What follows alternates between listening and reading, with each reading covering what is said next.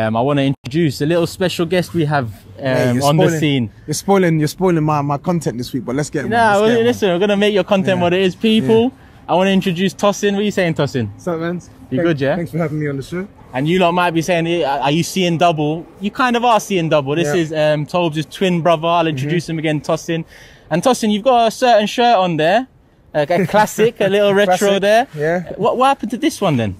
Hey. So basically, I think you just bowed to peer pressure, basically. No. Because in where we grew up in Enfield is, I would say growing up, it was probably 60% Spurs, 40% Arsenal. And obviously Arsenal were the better team, but I think he just went with the crowd, you know. As most Spurs fans do, they just go with the crowd. They're not really sensible. Where have you, oh, sensible, okay, cool.